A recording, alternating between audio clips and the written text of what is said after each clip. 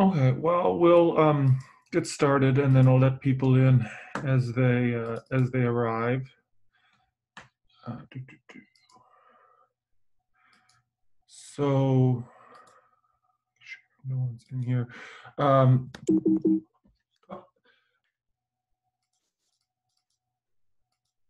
the Something like this is a skill that you can use, even as a student, which also translates to business, and it's the idea of being someone who helps organize and oversee things. Businesses will always be having projects that are happening. Uh, whether it's developing a new product, whether it's opening a new office, whether it's expanding something, whether it's opening something internationally. And these projects have lots of elements to them. The projects, they tend to be really, really complicated. So having the projects be cost effective and on schedule is a good skill. So that would be project management. The reason that I've decided to have a lesson about this is I was talking to some of my friends who are actually working, and they were mentioning that it was something they think was very important and was a little underserved by the curriculum. So the idea of what exactly is product management? Well, the idea of overseeing a project, meeting your goals, getting everyone on the same page, and especially that it is on time and it is on budget. So uh, I don't know if anyone has been to the um, Vaughan subway extension. That was about $4 billion over, and it was about a year and a half to 2 years late. So the idea is when there's a big project like that, even though it might involve tunneling or building stations or scheduling workers or scheduling designers or buying extra trains, that all the elements to it will happen at the appointed time. And when we talked about stakeholders with the um, ethical situations. Again, making sure that everyone's working productively, whether it's a contractor who's just working on the project, a full-time employee, a manager, a partner, another company, a supplier, everyone who's connected to the project. It's about having them work together. And it really involves a lot of different tasks to it. So sometimes people are very, very specialized, like an actuary who calculates the risk of different things happening.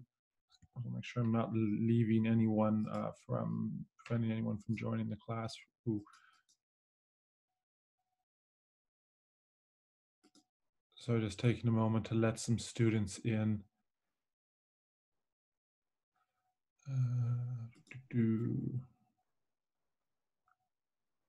So hopefully that helps those students get in. And let me know if my screen isn't sharing correctly or there's a question. So someone who's an actuary who's very good at making calculations about what are the odds of something happening in the insurance field would be highly specialized. A project manager would be a little bit of all of these things, be able to solve problems, be able to communicate to people, be able to have good attention to detail. And project management is going to involve all of this. So why do we want to take it seriously? Because it'll improve the quality. Uh, it will result in a better product. Um, if you're trying to open up a new restaurant, for a company, it'll make sure that the details of the restaurant, that the are taken care of, that the staff are well trained, that the advertising's done well. It allows you to have it on time, and saves money. When people see how smoothly things are going, they feel a bit better, they feel more productive, and it will raise the company's reputation. So, as I mentioned, as an example of a big project, that Vaughan subway extension, it was over budget. There was a 2-year delay. There was an accident where someone died due to some safety issue. So all of those issues, with a little bit of project management may have been improved and fixed. And then I see that there's people in the waiting room. I'm trying to let them in. Okay, hopefully that works out. So, as you know, I just finished reading a bit more detail about the Starbucks, their turnaround in 2007 to 2009. So their share price had gone down, their profit had gone down, the CEO was fired, the previous founder, Howard Schultz, came back to take it over, and he managed to turn it around successfully. The share price went from $8 back up to 32. The growth rate started to happen again. So he didn't just decide that, oh, we'll change things around and snap fingers and get it to work. He actually had to undertake a series of um, a series of projects to make it happen. And some of the projects that were part of his turnaround plan were launching a new type of espresso roaster, the ones you see at Starbucks where they grind it each time they make a shot, acquiring a company that makes those Clover coffee brewers, launching a rewards card for the first time, launching a website where people could submit their suggestions and other users could comment on it. They didn't and they didn't really have a way for customers to interact with them. So they did launch this website, and it still exists if you Google my Starbucks idea. Launching Pike Place Roast, a new blend that they were going to serve every day, and improving their ethical sourcing. So all 6 of those projects required him to work with different people. It required him to, sort of be on top of it, meet different deadlines, meet different budgets. It didn't all happen at once, but those were some of the small projects that were part of a big turnaround strategy. Okay. And so what are the steps to it? And then you might notice that this might be similar to a school project. We have the start where we conceive the project and determine if it's feasible. So feasibility isn't necessarily, is it doable? Can it be done at a reasonable price? Is it something that can reasonably be done in the timeline? Uh, Sometimes you're saying, oh, like the downtown relief line, the timetable that the government's put forth may not be totally feasible because of all the logistics that go into it. So it's determining whether it can be done in a reasonable time with a reasonable budget, and that there's a big business case for it. Sometimes managers get caught up with doing something that's big and fancy. They're a little too ambitious, and they don't, there's not a market for it. They do something that sounds like it would be fun and interesting, but it actually isn't going to create sales for them. So you, after you sort of get the idea and you get the idea of whether or not it can be done, you either are going to write a project charter or write a project initiation document where you outline the purposes of the project, what the business needs, why does it need to be done, who's involved, who's going to be required to be involved, and what's the financial reasoning for proceeding with it. Here's a bit of an example of what a project initiation document will look like. It starts off, what's the goal for the project? Why is this going to benefit us? Who's involved? What's the timeline? What's the budget? What could go wrong? What could go wrong with this project? Well, some of the resources are not available. Get extra people to help you, deputize them so that they can help you make sure everyone's on the same page. That there's, people don't understand the requirements. Well, get everyone to communicate regularly so they understand what's going on. And then you sort of explain why it's a good idea. And there's lots of different templates out there. This is a little more visual. I have this new Apple mouse, and I sometimes use my click on it, and that's why my screen jumps ahead. So the next step is planning, where you define what exactly the project's going to involve. So for the downtown relief line, you'd have to define how many stations would it be, where is it going to go, how much money is there for it. You try to anticipate the risks, like, okay, well, what if there was an accident? What if there was bad weather? What if things had to shut down because of an extreme situation like COVID-19? You might not be expecting a pandemic, but you still might want to plan in case things had to shut down for whatever reason. You want to have ways for people to communicate. That doesn't necessarily mean, oh, we only have meetings. You could be using an app for people to touch base, and you want people to always be logged into the app and using it. It could be if someone sends you a message, respond to it within 24 hours. You want to have goals, the specific goals that are trying to be accomplished. So, maybe, I don't know if you do this when you're doing your projects. Do you sit down as a group and talk about, okay, well, we want a 95 on this, or we want, to have a very engaging presentation, or we would like to have a very interesting visual aid, whatever you setting the goals, and that's how you judge whether you're on track or not. And then finally, with a company, it might be necessary to get a CEO or shareholders to approve it. So, and sometimes what people do when they're doing the planning is they make what's called a Gantt chart, Gantt, and it has the key tasks on the y-axis, it has the time on the x-axis, it puts the deadlines on it, it links tasks that are dependent. For example, with the subway, tunneling has to go first before the track bed can be laid. The stations have to be dug before the stations can be finished. After all the infrastructure is set up, then you can do, all the, um, connection and making sure it runs well. It has a little bit of a way to determine how far you've gone and what the individual workload is to make sure that no one does too much. So something like that might help with your school projects, because it makes sure that no one person is too busy. So here's what it might look like about a website. And it takes the main tasks and divides them into subtasks.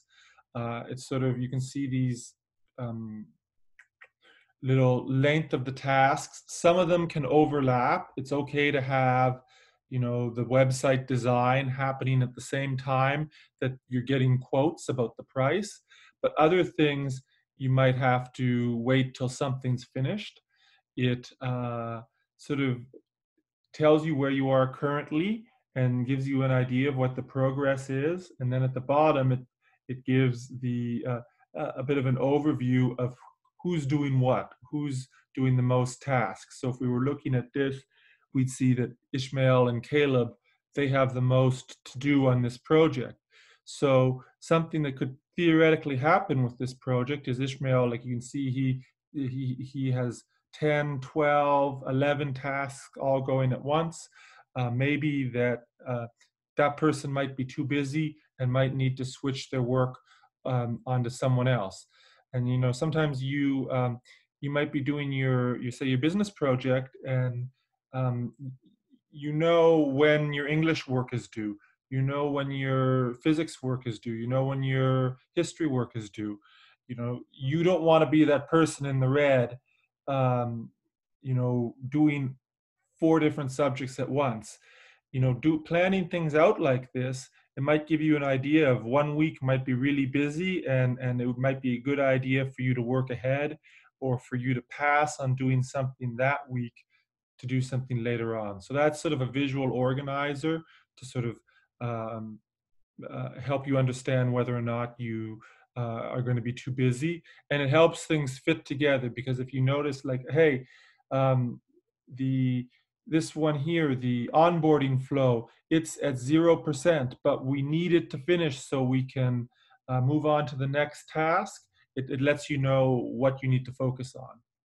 So after the planning, comes the launch phase. You assign resources, that's people as well. So you assign team members, the teams come together, they learn to work together, you get the supplies you need. So in business, that might be you send out a request for quotations so that people send you the prices, like, oh, we'll give you this many tablets at this price, or we'll give you this much you know website design for this cost. You pick who's going to be the source, you have meetings, and you track systems, and then you execute the project plans, and it's necessary to update them if you need them.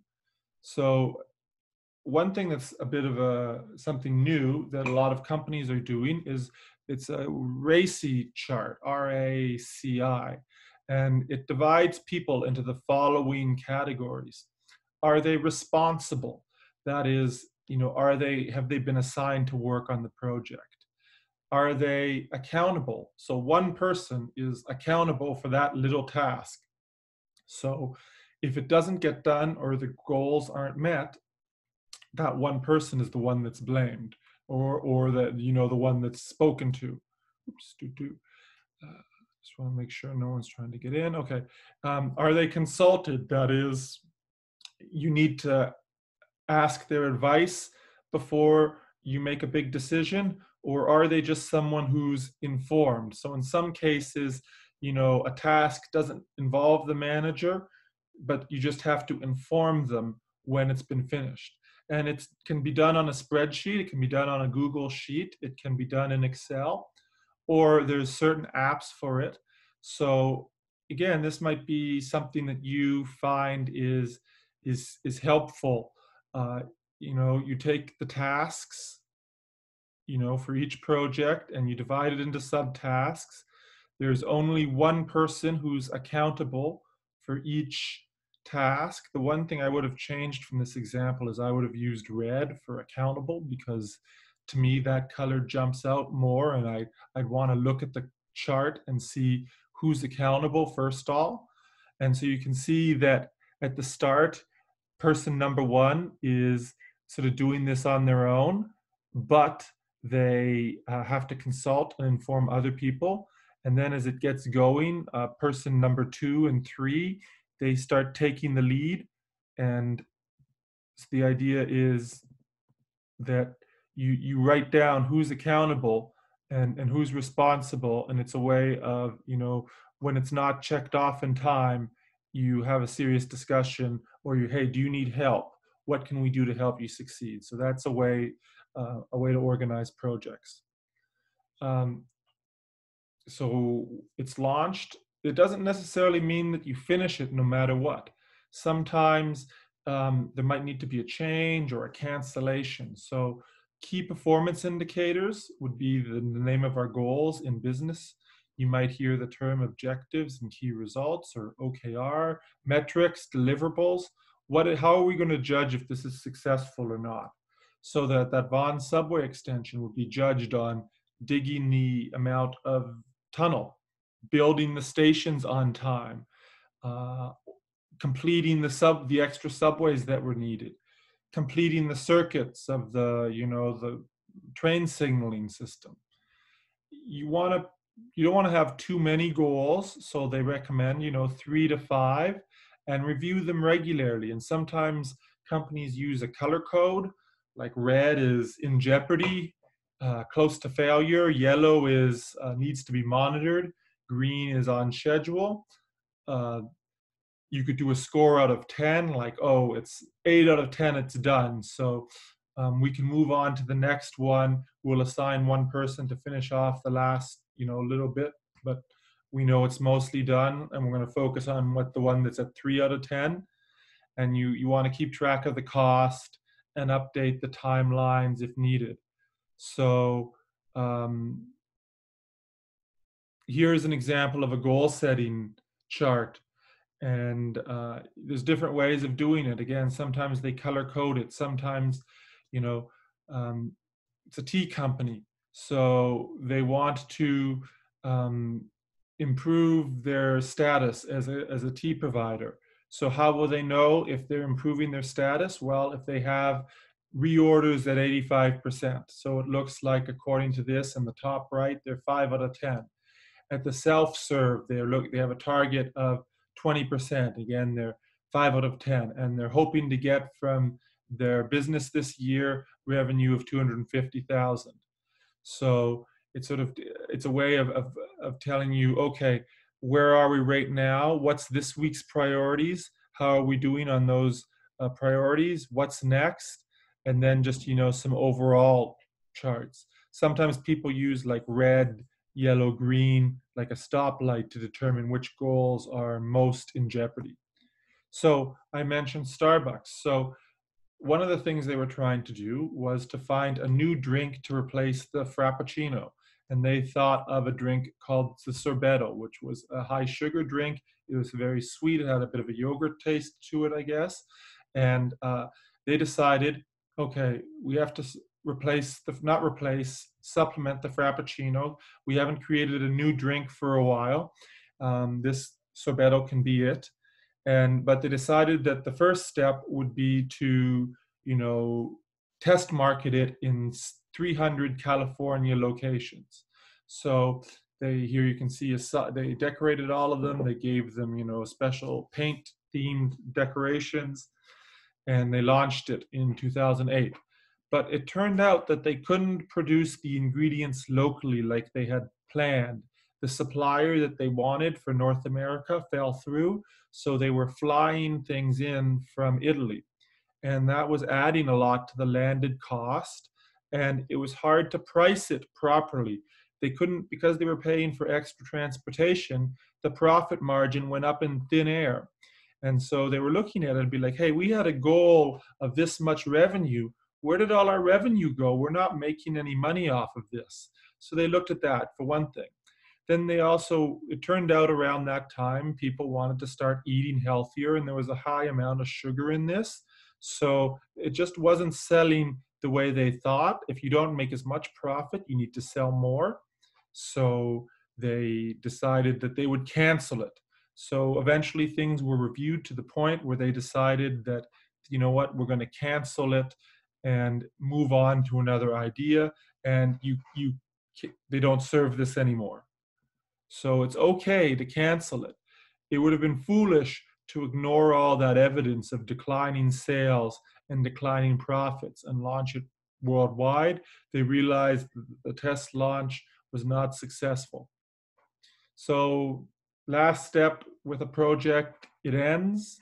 So you wrap up the loose ends, congratulate someone, give them a bonus for a job well done, give them an acknowledgement. Terminate any contracts. You don't need those extra workers coming to the Vaughan subway line after it's been finished. You might want to give out a survey to everyone who was involved about what they learned, what they would suggest for the next time. You might ask anyone in the company to give their input. So even though the sorbetto failed, Howard Schultz could still give the stakeholders a survey and be like, hey, what did we learn from this failure? What are the key takeaways so this doesn't happen again? You might do a debrief. Sometimes it's called a post-mortem. If it's in the military, it's called the after-action review. That's a bit what went well, what could have gone better, what did we learn from this? So you want to get better and better as a company, and these reviews are a good way of doing that. Again, if it's bad, if there was a negative outcome, you'd want to understand why so that didn't happen again. In business, there's a term called a punch list, which is just the leftover tasks. Like, for example, I mentioned the Vaughan subway extension. Maybe like the couple of elevators were not finished by the time it opened. So on the punch list would be like, finish the elevator at Finch West Station.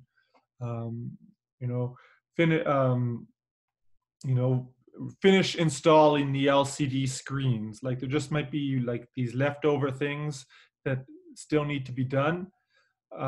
So that could be called a punch list. And then usually the project manager is responsible to do a final budget and a report that sort of summarizes exactly what happened and what the company should learn for the next time. Here's a template for um, a meeting. You could use any kind of template you want. Sometimes using these templates is a good start. You talk about the issues, what went wrong, what's the solution, what's the action we're going to take because of this, and who's responsible for taking that action. Or you might say, hey, does anyone have any ideas? And for Sorbetto, they might say, let's make sure we can make it in North America before we launch it. Or and then somebody would be in charge of improving their production facilities in North America. So this is a way to have a template. Maybe you're working. You're in grade 10. You have a project, and you like the person. They're your friend. You want to work with them again. You don't personally have any problems with them. It was enjoyable. It was fun enough, but you didn't get the mark you wanted. Maybe there's something you can learn. Or, hey, we're going to do a bunch of remote learning this spring, and then it's going to finish at the end of June. And then we're probably going to start with more remote learning in September. So you don't want to forget what you learned the hard way over July and August. So if you have a review, hey, this is what I learned about remote learning. Here's what I'm going to remember to do the next time. It might be a useful exercise. I'm a big believer about reflecting after you've done something. So here's an example of a project that needed to be updated. So with Starbucks, they realized they had a few too many stores, that there were just too many stores in the same neighborhood. Some of the stores weren't profitable. Some of the stores, the lease wasn't friendly enough for them to make the appropriate profit. So they wanted to close some stores. And the person in charge of closing the stores, working with the CEO, Howard Schultz, says, okay, we're going to close 200 stores. And the board of directors said, no, you're not. You're going to close more than that. Go back and add to that list. It said, we need to save a little more money. We think you're being too conservative. Let's go back and find some new metrics to evaluate which stores to close. So they came back, and then they had a list of 600 stores in the US to close. And they had to inform the media, the stores would be closing, the partners who were worried. They had to deal with contracts, wrapping up any leases. They had to provide severance. There were a lot of customer concerns. So they had to respond to that. And all of that was part of the project. And it took, about a year to finally get everything sorted out. And again, so they started off with the goal was let's close 200. And then midway through, they had to change their goals to let's close 600 stores. So some apps that you might use in the workplace. So being good with Excel or Sheets or Smartsheet you can do these templates by hand in a spreadsheet. Basecamp is one, and Slack is a very, very good one for working together. Here's a screenshot of Slack, and you can see like one person can assign tasks to other people. They can give that task a due date. They can change the due date to move it up or back. They can add people to the project. They can add details to it. When the person who's responsible finishes, they click mark as complete. You can ask questions. It monitors who's logging in. It gives everyone a to-do list for that day.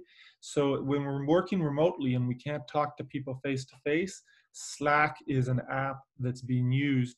So again, with students, you're not going to be using Slack, but you can still have these routines of, hey, you're going to touch base every 24 hours, or whenever you make a change to the presentation slides, inform the rest of the group. You can still do some of these principles.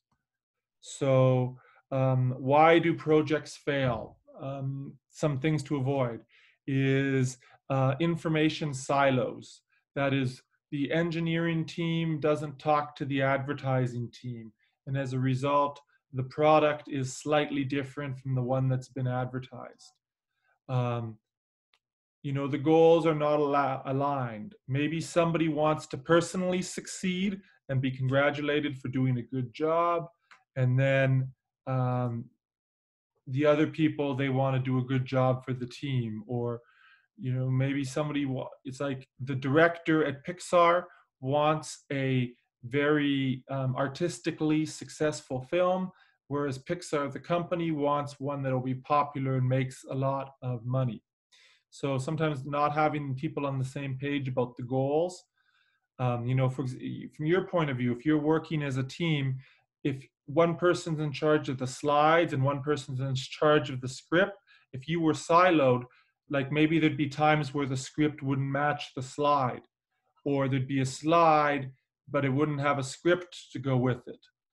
So sometimes when people don't communicate, it's like that farm, in the farm silos, they're very, very tall and narrow.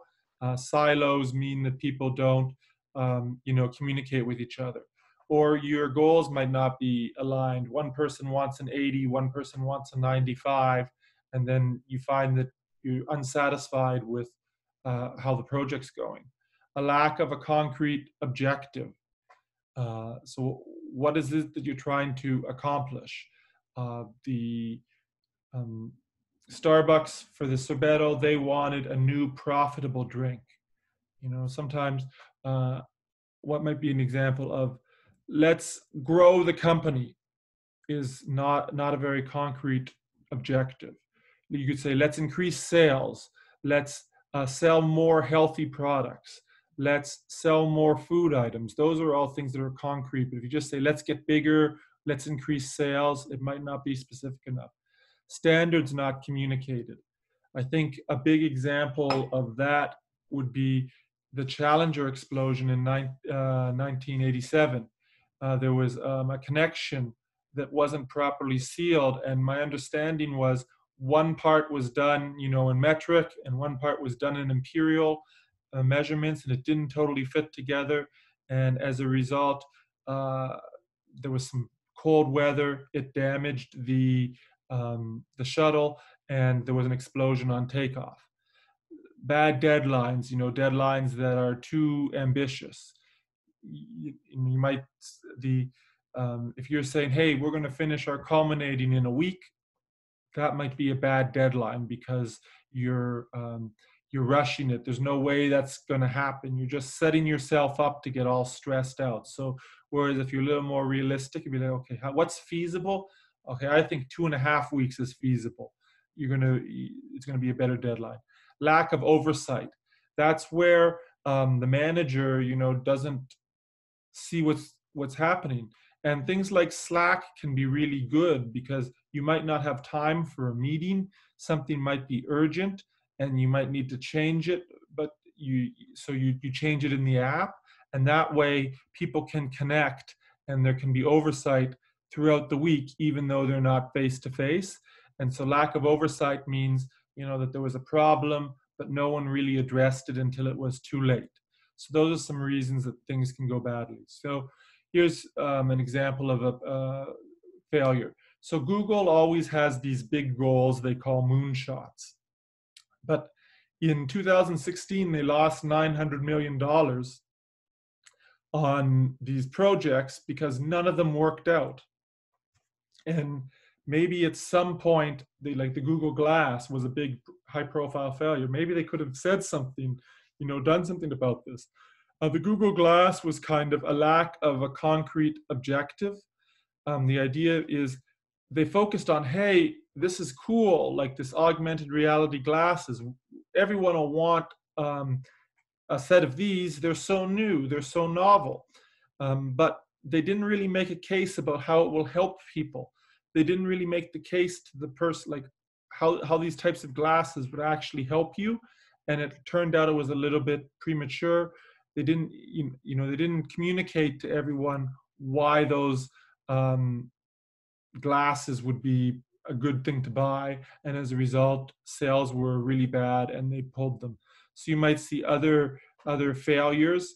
The idea with project management is for Google Glass to be like, hey, wait a minute, what exactly is our plan? Like, are we being successful about this? Maybe we should delay it a little bit. If they had done a little more attentive project management, they wouldn't have had such an embarrassment where they launched these set of glasses to a big fanfare and then nobody bought them. So that is kind of our thoughts on project management. Sorry that I took a little bit longer